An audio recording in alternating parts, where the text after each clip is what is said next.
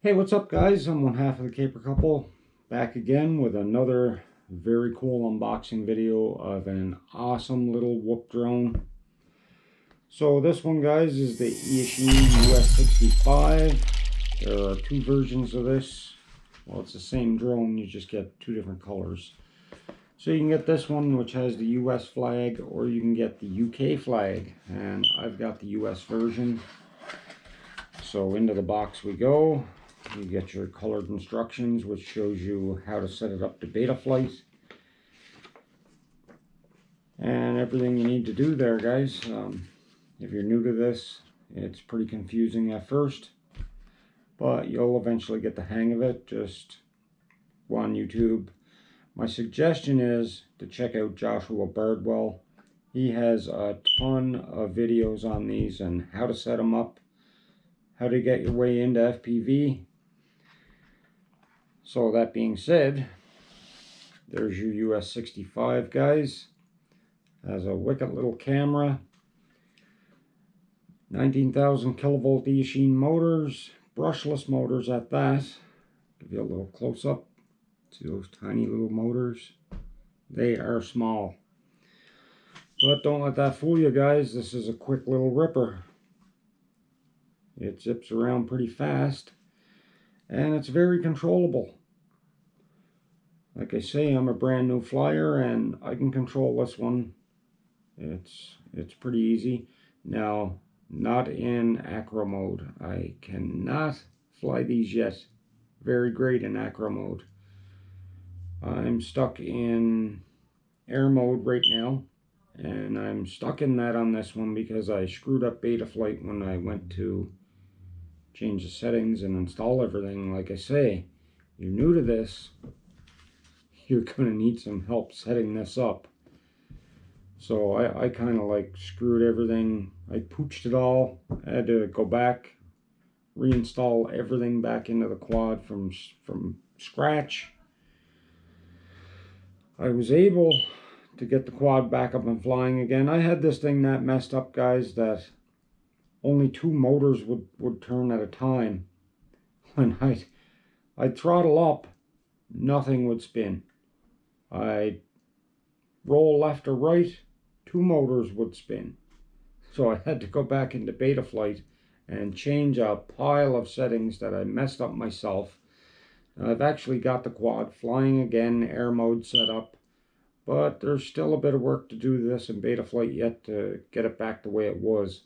Because these little things have a thing called turtle mode, which means if you crash it and it flips upside down, you can flick a switch and this little quad will pop back over.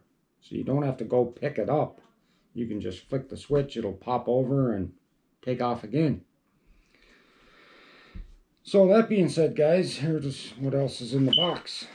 You get a 6 battery charger. It's a digital charger. It'll tell you the voltage and stuff while you're charging. This little quad comes with 3 batteries. For the price of this quad, guys, it was certainly worth it. I believe I paid just barely over $100 for this quad. And I'm going to tell you guys, once you start getting into this hobby, it's going to get expensive because you're going to keep buying them and buying them. So you get 3 batteries, you get a prop removal tool, a complete set of extra props in case you break them, screwdriver, a few pieces of odd hardware, and that's it. So, here you see what's in the box. 3 batteries. Their batteries are 250 milliamp. I believe they're high voltage, guys, but it doesn't say that on them. I think I went back and I checked on Banggood where I bought them, and I believe under the quad it said high voltage 250 milliamp. I could be mistaken, but I think I'm correct there. I think I went back and I looked at these just to make sure what the voltage was on them, so I could charge them all up with my Mobula batteries, which are pretty much the same, but the Mobula are 4.35 volts, I believe. Can't remember, guys. Anyway, we will head over to the field, guys, and you guys will see what this flies like. But the only thing is, I don't have a DVR module for my goggles yet. So what I'm going to do, guys, is I'm going to take this GoPro camera that you're watching me on now. I'm going to stick it inside of those goggles, my box goggles. These are my Emax box goggles, so I'll put that inside of them. You'll at least get to see what the FPV is like.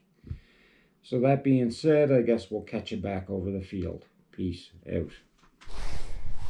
Hey, what's up, guys? So I'm over in the field. I'm going to give you guys a little view of what the US 65 flies like. So catch you right back when I set this up. I'm going to try and show you guys what the goggle view is like.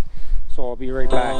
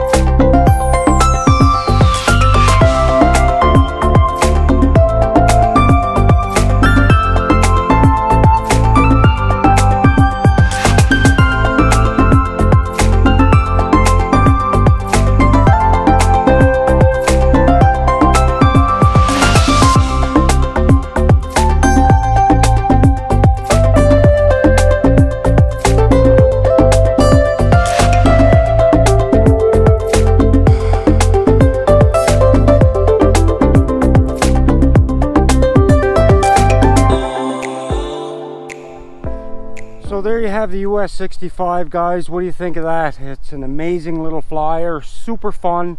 I really suggest you buy it if you're into this hobby. If you're going to get into the hobby, it's a great starter drone. It's not that hard for me to fly. The ones I have the most trouble with right now are the Mobula 7 and the Tiny Hawk, the Emax Tiny Hawk 2. I find both of those quads super crazy when you get them up in the air because they're so fast. This one is pretty fast, but it's really controllable at its speed. You just see me go full tilt. I'd certainly come full tilt back into the wind as it's a little breezy today. But going out, I'd ease off a little bit because the wind is heading that way. And it's just a great little flyer, guys. Easy to control, easy to maintain. Now I've just got to set up the other two modes on it. What I was in, I believe, is air mode, which it'll auto level itself out, and I want to do the flips and rolls with it. So that being said, guys, don't forget to subscribe, leave us a like, make sure your notifications are on, guys. Leave your comments down below because we love reading them. I'll try and answer as many as I can. I know as the channel grows bigger, it's going to be harder to answer all you guys, but I'll do my best, guys. So all that being said, catch you later, guys. Peace.